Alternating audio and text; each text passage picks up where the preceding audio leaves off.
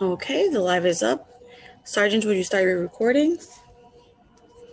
Once the computer started. Okay. Cloud has started. Backup is rolling. And Keith, will you start your opening statement? Yes, thank you. Good morning and welcome to the remote hearing on Subcommittee Zoning and Franchises. Will council members and staff please turn on their video at this time? Once again, will council members and staff please turn on their video at this time? Thank you. To minimize disruptions, please place all cell phones and electronics to vibrate. You may send your testimony to testimony@council.nyc.gov. Once again, that's testimony@council.nyc.gov. Chair, we are ready to begin. Thank you, and good morning. I'm Councilmember Francisco Moya, Chair of the Subcommittee on Zoning and Franchises. I'm joined remotely today by Council Members Ayala, Borelli, Barry G, and Councilmember Chin. Today we will vote on items heard by the subcommittee at our April 5th meeting. We will vote to approve with modifications LU 753 and 754 and the preconsidered LU 763 from the Sudam Street rezoning proposal relating to property in Councilmember Reynoso's district in Brooklyn. The proposal seeks zoning map and zoning text amendments and a zoning special permit to facilitate the development of a new 100% affordable housing residential building with approximately 95 dwelling units at 1250 Willoughby Avenue, along with the enlargement of an existing industrial building at 349 Sudam Street. Our modification will be to strike the MIH option 2 and add deep affordability option while retaining MIH option 1. Councilmember Reynoso is in support of the proposal as modified, and we will also vote to approve with modifications LU 770 and 771 for the Governor's Island rezoning proposal relating to property in Councilmember Chin's district. The proposal seeks a zoning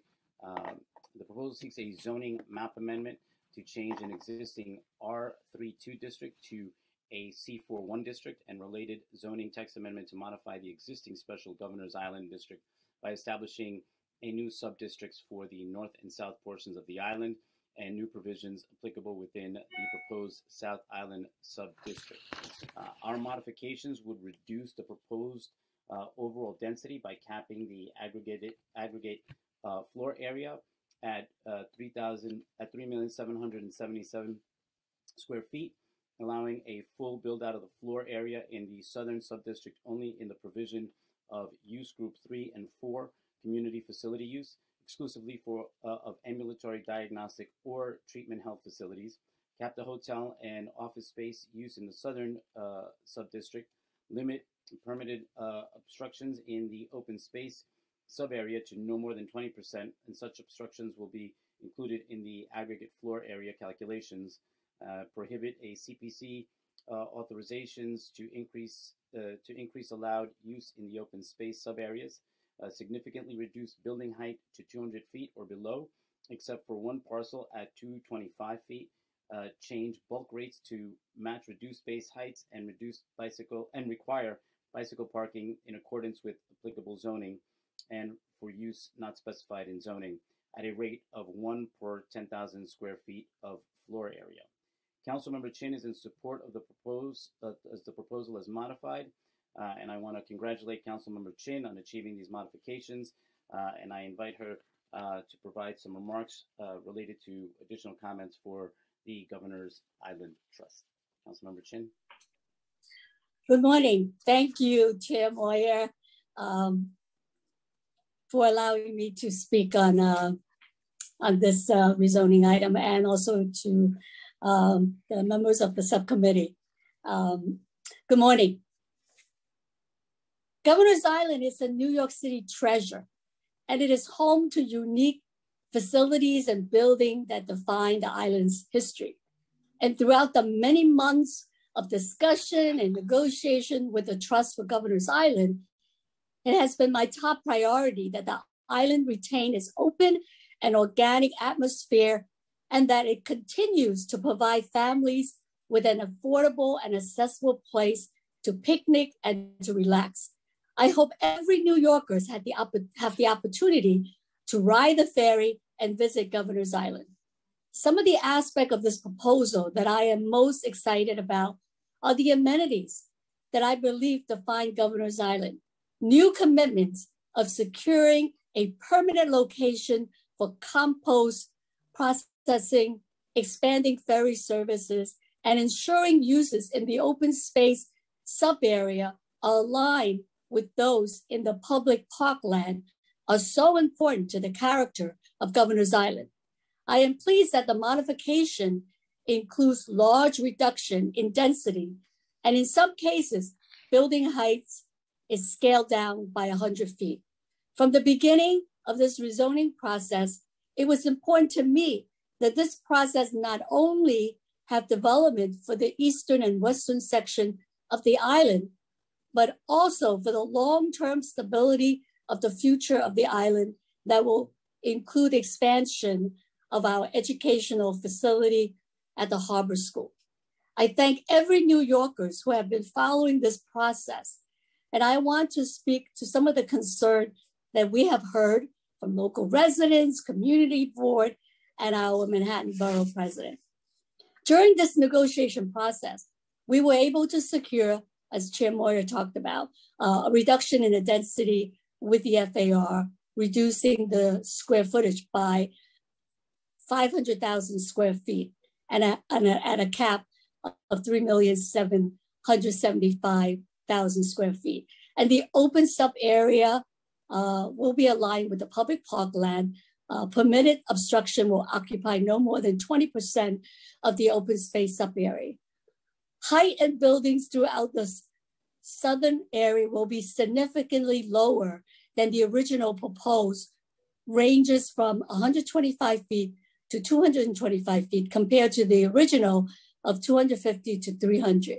And then we will have bicycle parking required for the site, and even working with City Bike to increase the number of docks and bikes for the island. Expansion of the Harbor School that will include 18 classrooms and approximately 400 seats, including a gym and a pool that the students so wanted to have. And allowing Earth Matter New York and Urban Farm Grow NYC to continue operation on Governor's Island in the long term. The trust has extended the Earth Matters license for a 5-year term on its existing site through 2026. And there will be expanded ferry service to Governor's Island.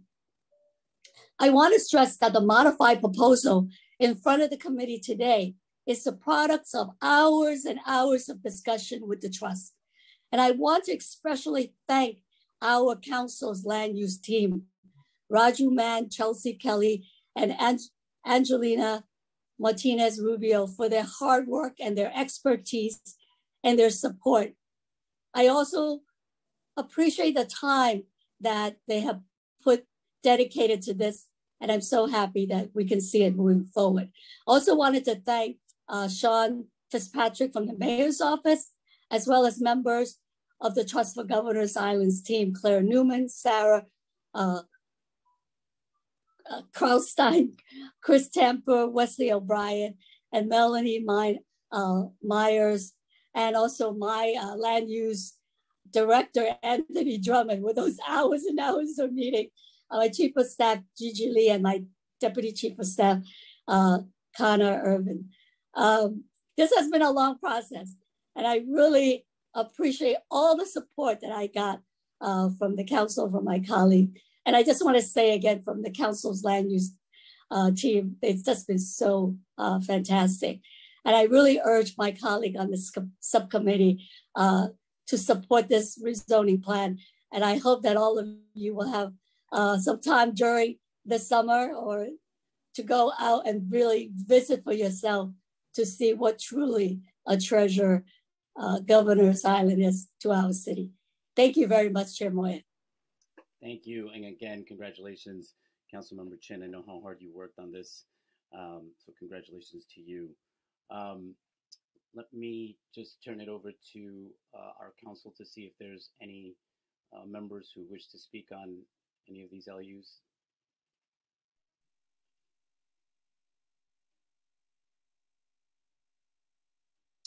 Chair, I see no members with hands raised at the moment. Okay. Seeing none, I now call for a vote to approve with modifications I have described, LU 770, 771, and 753 and 754, and preconsidered LU 763. Council, can you please call the roll?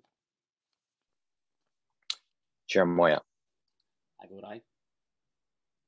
Councilmember Levin, I vote aye.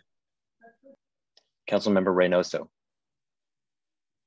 I vote aye. Councilmember Grodenchik,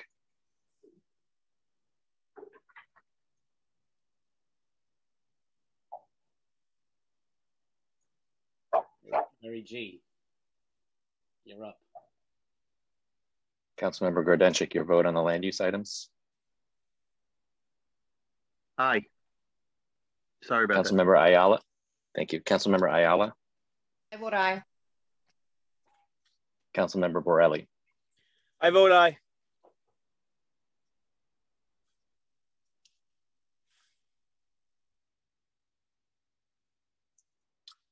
Chair, by a vote of 6 in the affirmative, 0 in the negative, and no abstentions, the items are approved and recommended to the full land use committee.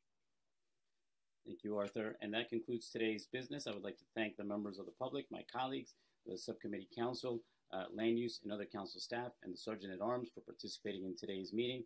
This meeting is hereby adjourned. Thank you.